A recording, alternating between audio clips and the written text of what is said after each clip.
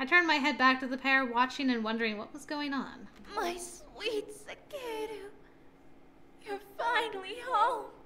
Mm-hmm. Of course I am. I had to save you, right?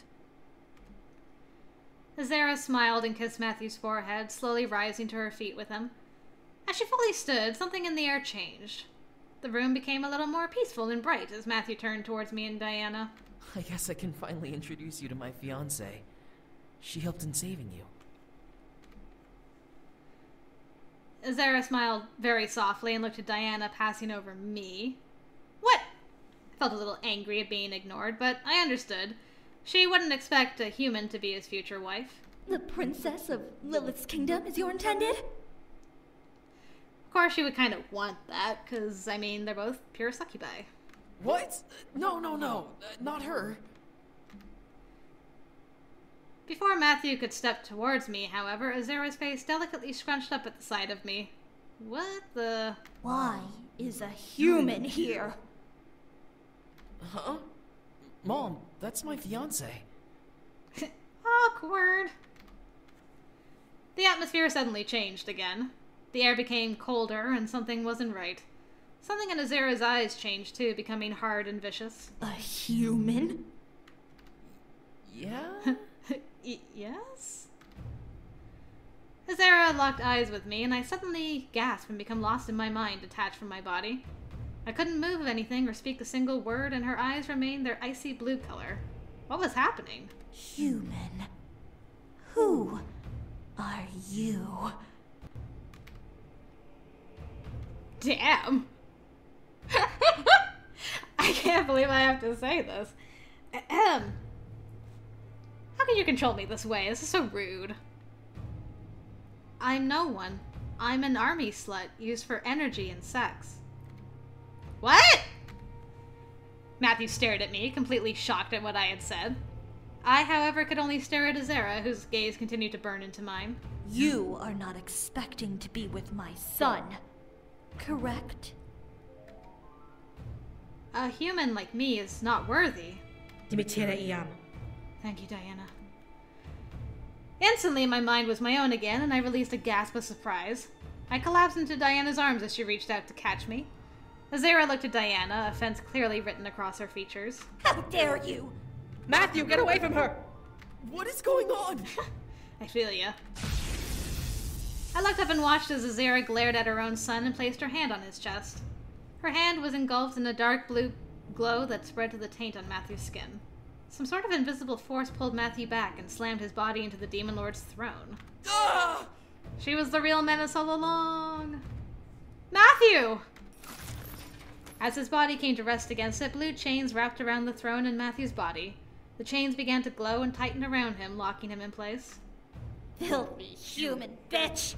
You don't belong in this world, and you will never have my son!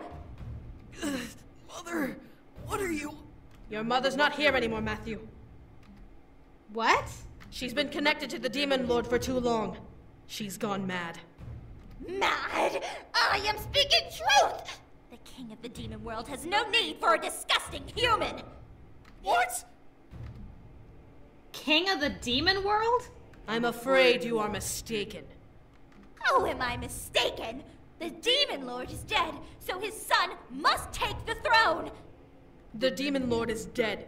The rebellion has usurped the throne. Your son no longer has claim to it. The rebellion merely paved the way for the true king to ascend to the throne. My son was always destined to take it, and your little siege helped him achieve his fate. Mother, stop! Enough, Sakeru! The chains around Matthew's body tightened and he winced and choked out a gasp of pain. I instinctively reached out and tried to move towards him, but Diana held me back, protecting me still. Azera looked at him with a sad expression, tears almost filling her eyes. When you left, I was so alone. I didn't understand. I always asked, why? Why did my own son leave me here? You broke my heart. But then I realized it was part of your destiny. Mother... You were merely preparing to take the throne. You needed to experience the human world before returning and taking your rightful place when the time was right. That's why you joined the rebellion. No, that's not true. I came because the Demon Lord cursed. Listen to yourself! You are a demon, Zakadu! You are the son of the Demon Lord, destined for greatness! Why are you fighting this? Matthew pulled and struggled against the chains he was trapped under, no longer answering his mother. Azera, however, turned to me and Diana, rage dancing within her eyes. You poisoned his mind. You enslaved my son! What? It wasn't true. I loved him and he loved me. This wasn't supposed to happen. Why was Matthew's mother doing this? Was she truly insane? Diana placed an arm on my shoulder, causing me to look up at her. Don't bother listening to her. Her mind has been consumed by madness.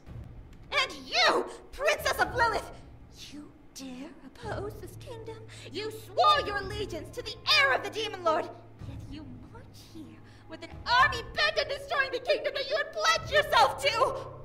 The Demon Lord broke his promise and murdered my family while I was in the human world doing his dirty work.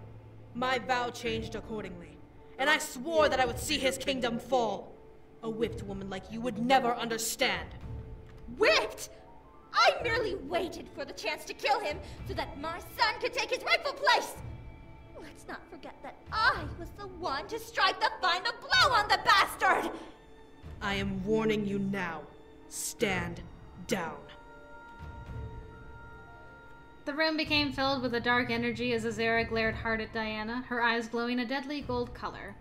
However, Diana seemed to be unaffected by her gaze, returning the venomous look with a cold, red-eyed stare. Such arrogance! You truly think you can stand against me? If it means finishing the job and freeing the world from madness, then yes.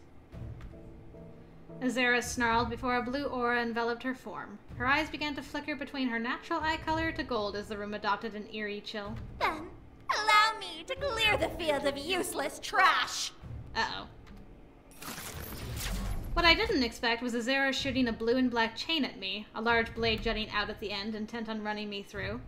Before I could scream, however, I was pushed back and fell onto the ground, the air in my lungs rushing out and leaving me breathless.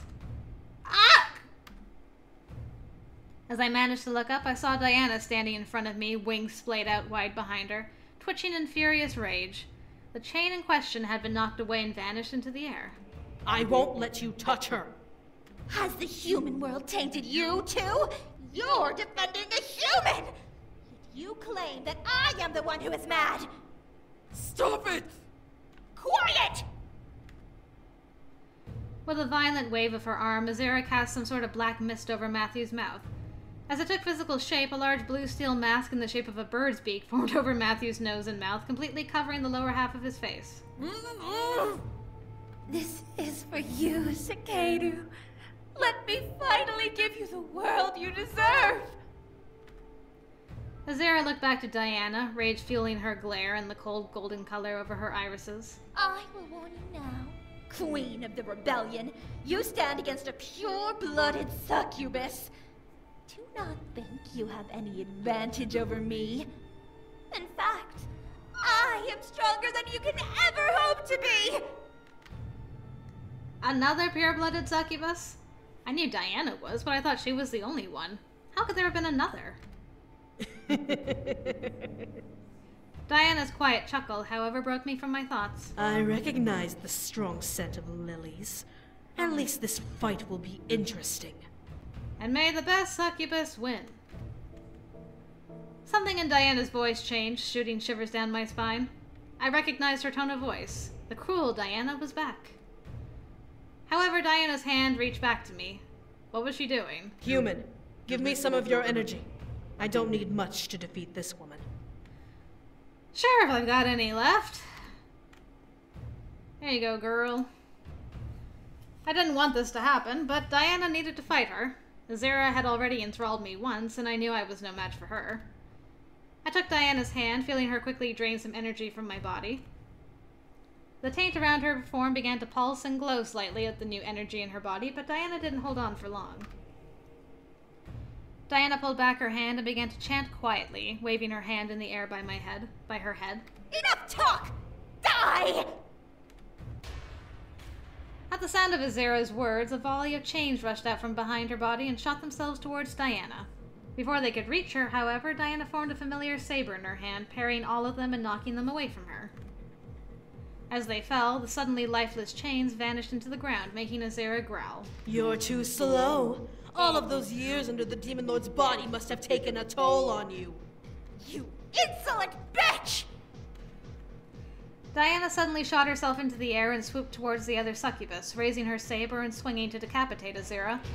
However, all Diana hit was a suddenly vanishing afterimage. What?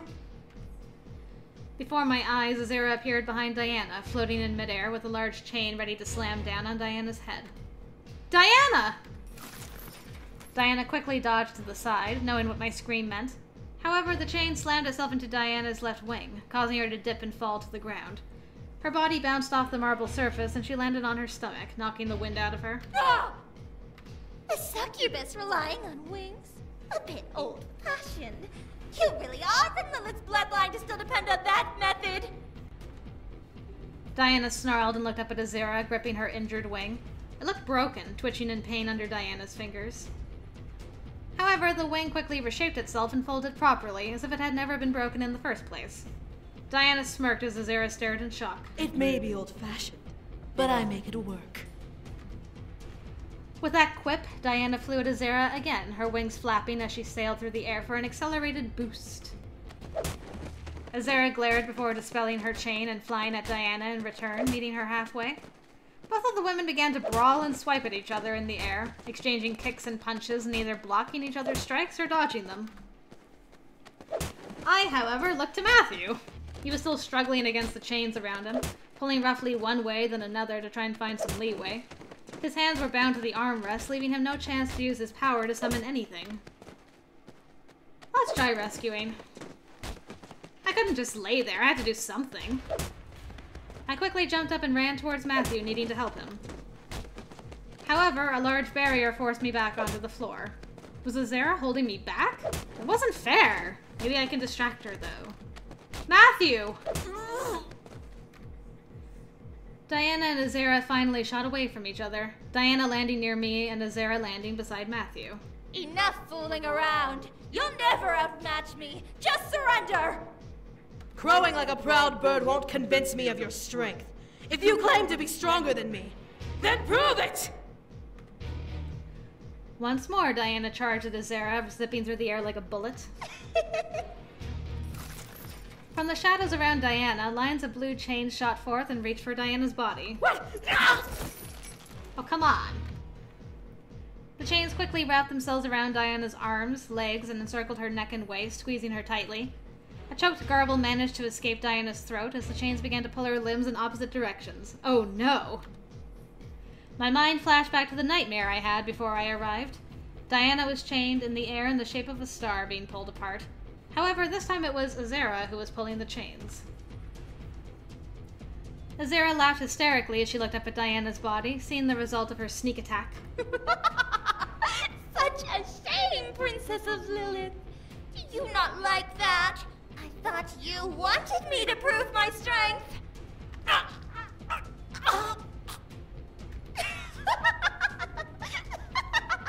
What a pitiful sight you are! Is that the best you can do, Princess of Lilith?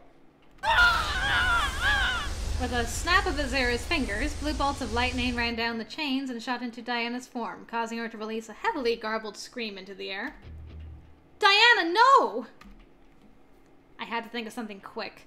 I needed to save Matthew and Diana, but were both possible, especially with a barrier in the way? My mind instantly thought of Sero. He had holy magic, so maybe he had the ability to break the barrier.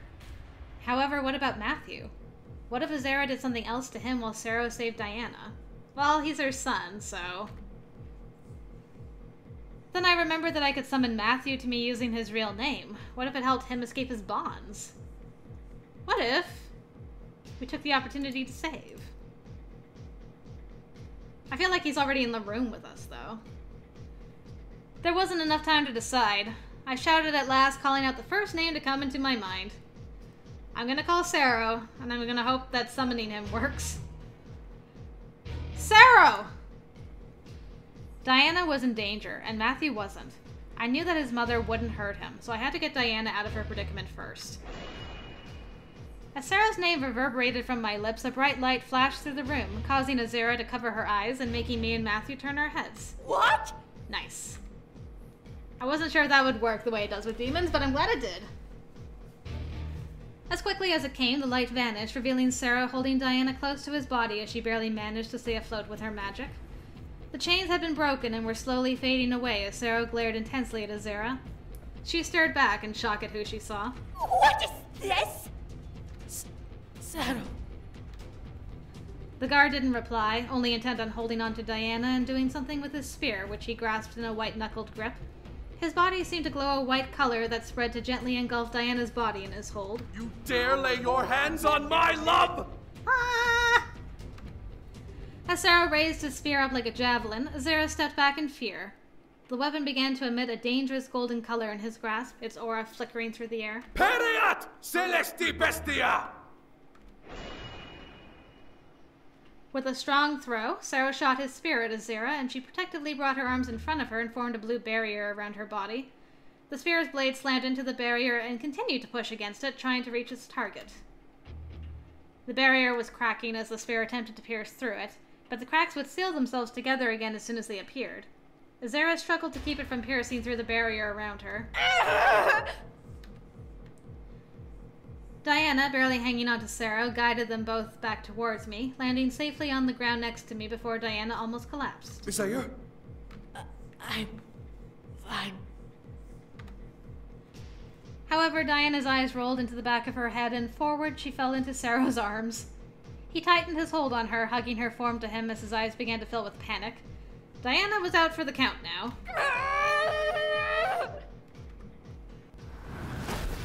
The sound of a heavy clatter echoed through the chamber as Sarah's spear was finally knocked away and fell to the ground, no longer glowing. Azera, however, seemed worn out from spending so much energy to defend against Sarah's weapon, and the barrier around her faded away. How does a demon have holy magic? I couldn't believe it. The spear was emitting holy magic? Then how was Azera able to block it and push it away? The light in Azera's eyes faded as she snarled at Sarah before she moved her hands in front of her body again and shot out a large blue orb wrapped in black chains towards them. It cut through the air with bullet-like speed, slamming into Sarah's and Diana's bodies before Sarah had the chance to look up. Crap! They both flew backwards and slammed into the far wall, landing on the ground beside each other with a painful-sounding pair of thuds. Sarah! Diana! I looked back at Azera, both furious and fearful of her. Azera then sneered at me, stepping down from the throne dazed to walk slowly towards me. I felt my body freeze at her gaze. She was enthralling me again. I fought back with my willpower, trying to deny her any control over my form, but I remained as still as a statue, only able to breathe. You waste of space! Do you really think you can just claim my son? He is about to serve a higher purpose and you are in his way! Don't you see that? I gritted my teeth, fighting back harder. I could feel waves of energy rush through me, ordering me to obey her mental commands, but I refused to acknowledge them. I wasn't going to give in to her. All you are good for is being chained to a bed and milked of your energy like a good little harem girl. So much more energy would be able to sustain him for decades! I stared wide-eyed at her, feeling her energy surge in my body and seeing her smirk grow with each step she took towards me. Her eyes were glistening with sadistic rage. Maybe that's what we'll do with you. You can be my son's favorite plaything. He'll always have a source of energy and will become powerful enough to completely rule over this world with an iron fist, while you get to live. Would you like that? Not particularly. My mind began to flash back to the nightmare I had of Matthew staring at me with a cold, sadistic gaze and smile. I had to fight myself from shuddering as I battled against Azera's hold. Matthew will never listen to you! Won't he? I've been draining him of his willpower this whole time! He won't be able to disobey me anymore. My heart stopped, and I could feel Azera's hold take over as my spike of fear lowered my resolve. She was doing what? My eyes darted over to the throne, terror clutching at my heart. He was going to obey her? I looked to Matthew to see the chains disappear from his body as he slowly stood, his head down with his bangs shielding his eyes. I became wide-eyed as he slowly descended the dais and began to walk towards his mother in a zombie-like fashion. This is probably the point of, like, if you didn't give him enough love, he didn't have the willpower to fight his mother, and then he ate you forever. But if you did, he's just playing his mom now for a fool. Azera looked over her shoulder at her son and chuckled before turning back to me. Now, be a good boy and chain this... And there it is. My voice caught in my throat as I witnessed a blade ramming through Azera's chest, making her gasp and tremble in shock. From behind her, Matthew lifted his head to reveal his tear-stained eyes. As he held onto the blade that he had impaled his mother on with a shaky grip, Azera turned her head to try and look at him. Matthew! What? I'm sorry, but I love her. My heart swelled in both love but despair. This wasn't fair to him, but it was between her or me, and Matthew made his choice. Sakeru. Goodbye, Mother. Man, he had to kill 2 parents in one day. Oof. Without another word, Matthew pulled the blade out from Azera's body and swung it around his head, cutting a large gash into her back and forcing her down to the ground. My body became my own again as I crawled back from her falling body. Azera hit the ground and quickly went limp, lifeless at last. Matthew, however, gripped to his blade and stared at what he had done both in pain and in shame. My heart began to cry for Matthew.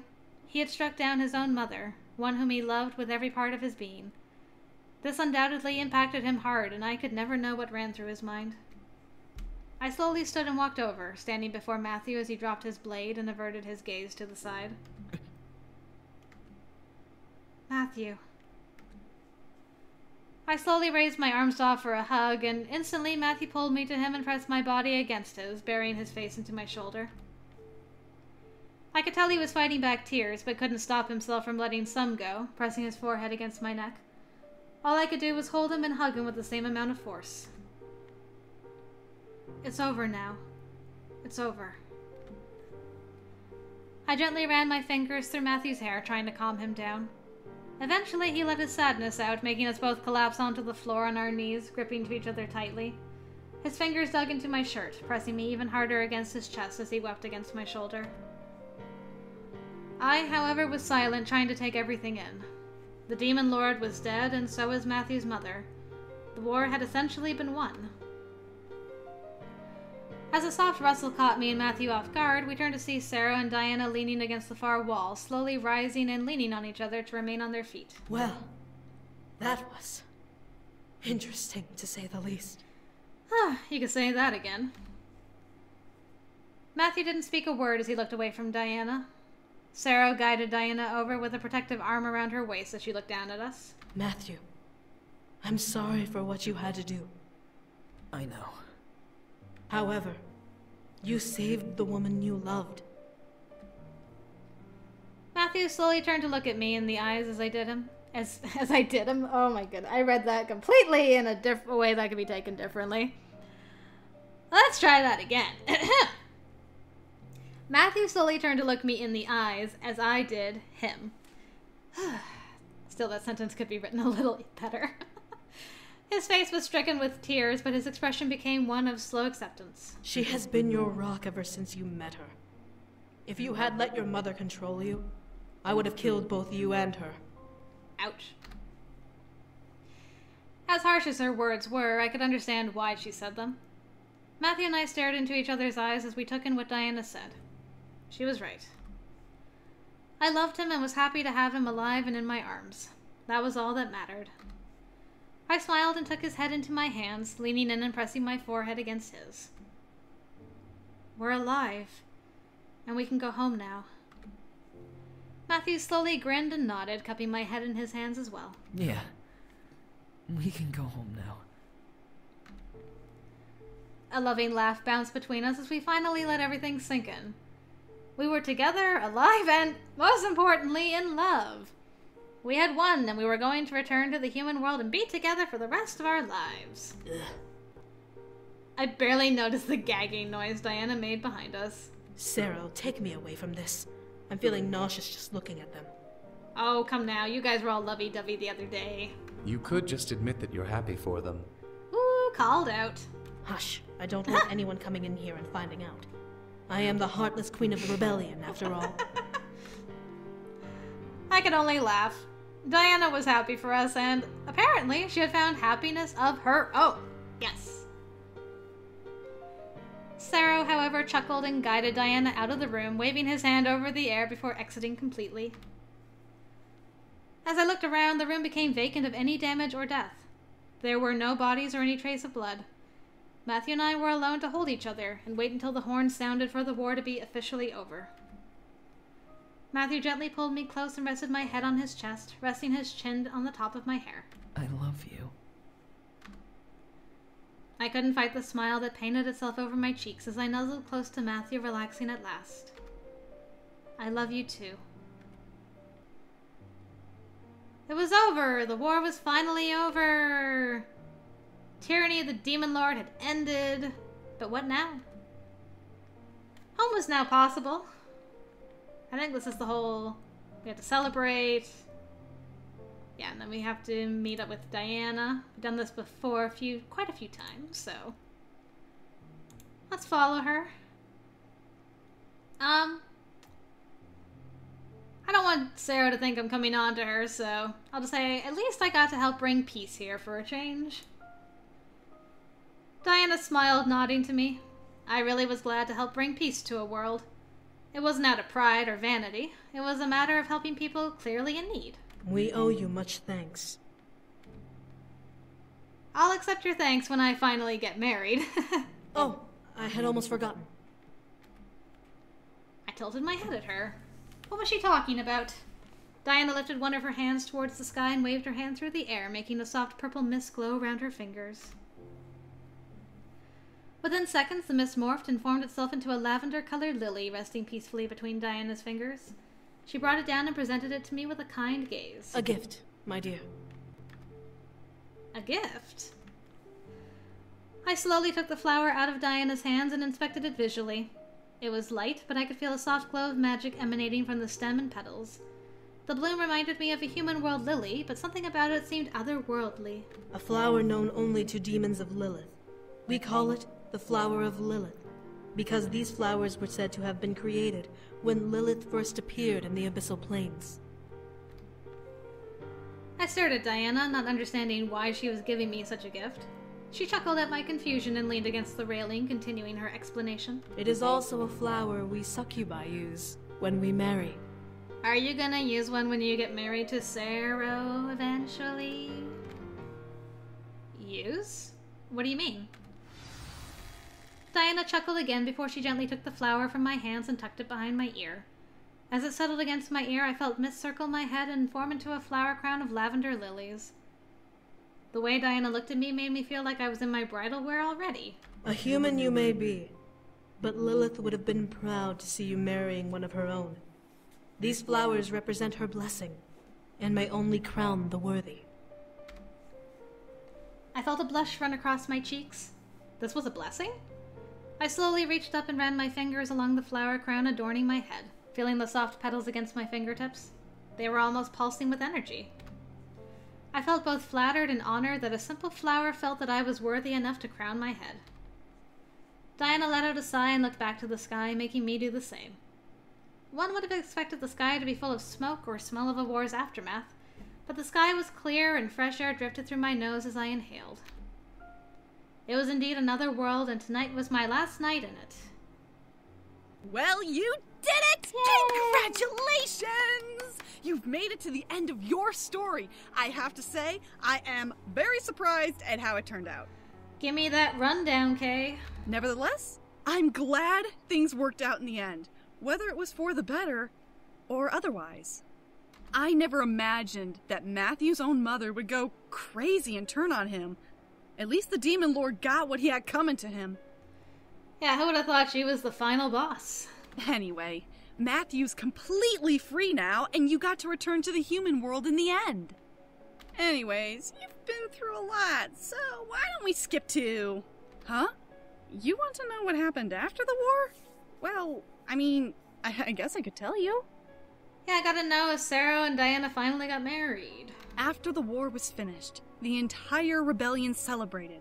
Word spread far and wide about the rebellion's success, and soon every kingdom in the Abyssal Plains had become united with the new authority. You would think demons would be more hostile towards each other, being demons and all, but the threat of the Demon Lord was what brought the entire world together. The entire world united under one banner, the Lilith Crest.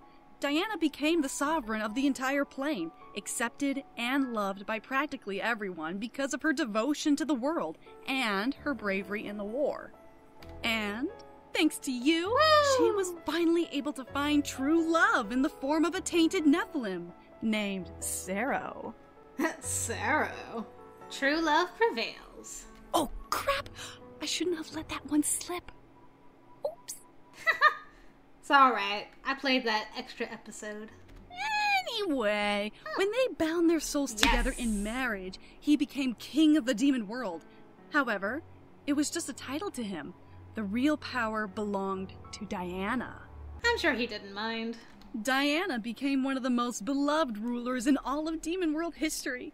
Her natural heart of gold led her to lead the world to a prosperous future, one filled with peace and happiness. The other rebel leaders supported her, eventually changing the caste system of the world and slowly working their way towards a plane as equal and peaceful as it could be. Diana had her suspicions, of course, as any monarch would, but if they had any sort of bad thoughts about her before, they certainly didn't during the recreation of the world. And I believe that is everything that happened after, well, except for your story, anyway. Mm-hmm. Matthew and you went back to the human world and had a peaceful night in your bed before moving on and getting married. Huh? How do I know? Well, I have my ways. Maybe you should check it out. I will.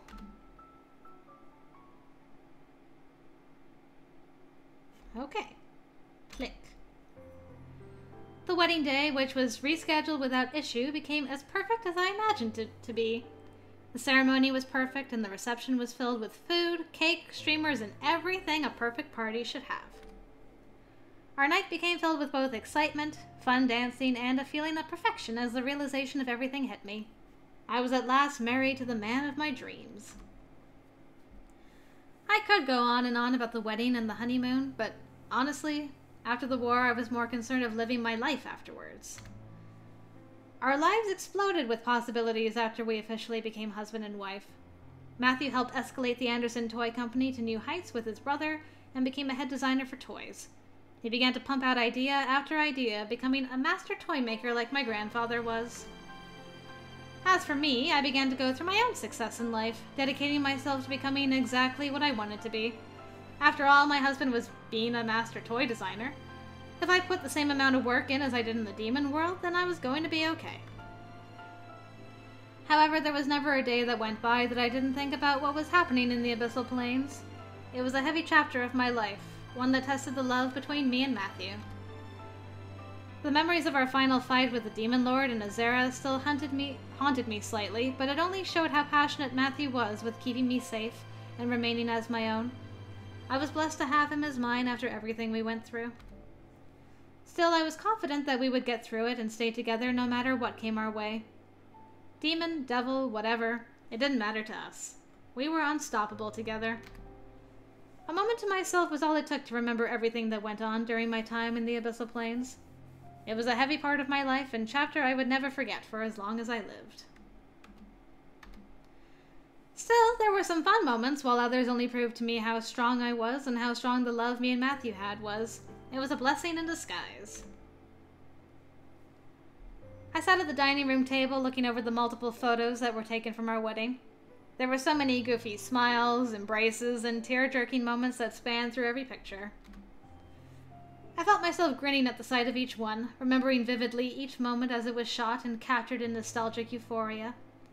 I almost wanted to go back in time and relive it all over again, just to feel the emotions run through me once again the first time through. I hear ya. What do you think, Simon? I was just thinking about Simon. I'm like, Simon didn't actually cause too much trouble this time around.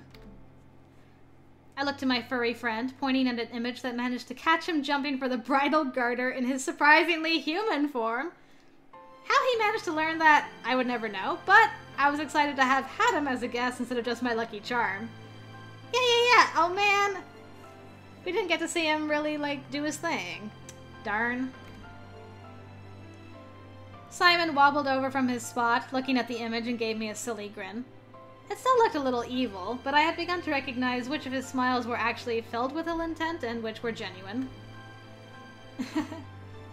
I slid it over to him, picking it up off of the table and handing it to him, and watching him sit back on his fluffy tail, looking at it in awe. I guess pictures were still a wonder to Simon since they didn't move. Shaking my head, I began to slowly pile the rest of the images together, eager to store them away for the future and frame some up just for the sake of the memories. As I did, Matthew walked into the room, hands behind his back with a smile. Oh, hey Matthew. Hey, what you doing? Oh, I was just looking at our wedding photos.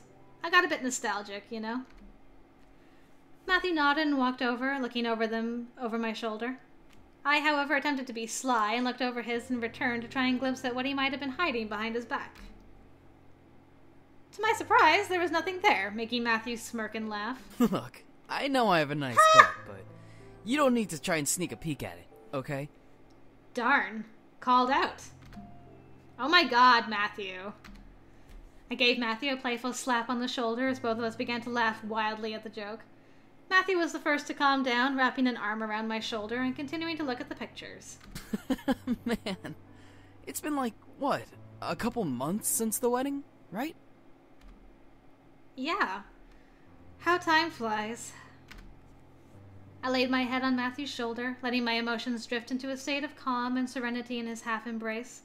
With a chuckle, Matthew lowered his head and kissed the top of my hair before nuzzling it with his cheek. I still remember it. Oh, I was so nervous saying my vows. Me too. It was like a dream from long ago. Both of us reveled in the memory of us exchanging vows and saying "I do" to one another. I could feel the rush of happy realization wash over me as I affirmed to myself, Matthew was my husband. Matthew grinned before kissing my temple and standing up straight, placing his hands behind his back once again. When he brought them forward, I was shocked to see him bring around a gift box, beautifully wrapped and tied with a bow. Huh? Matthew, what is this? Something that I think you and Simon will like. Me and Simon? Oh no, did he make Simon a girl squirrel?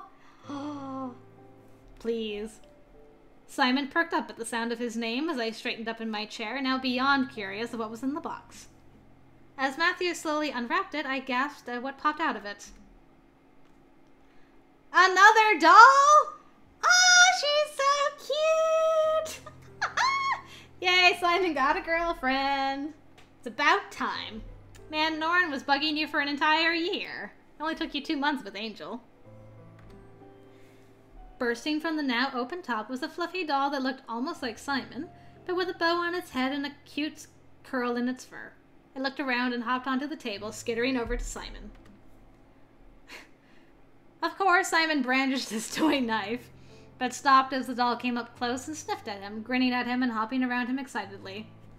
A couple of sniffs from Simon caused him to do the same to his new friend. I figured, since we're married and stuff, maybe it was time to get Simon a playmate of his own. You know? I know. I smiled as the two furry dolls bounced around each other, now excited for their new company, and stood walking over to Matthew. He lowered the box and wrapped his arms around me, grinning down at me as I nuzzled my nose to his. You are the absolute best, you know that? I do my best for you. Matthew raised his hand and brushed a strand of hair behind my ear before cupping my cheek. I felt his warmth radiate from his hand, causing me to lean into it and smile. I love you, Matthew. I love you so much. I love you too. more than anything. And I'll always be here with you, working to keep a smile on your face. I couldn't stop my smile from growing before leaning in and kissing Matthew lovingly, feeling him kiss back with the same amount of love and passion I had.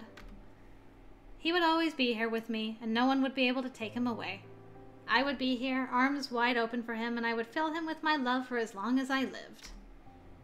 And that was my perfect happily ever after. My love for you is endless.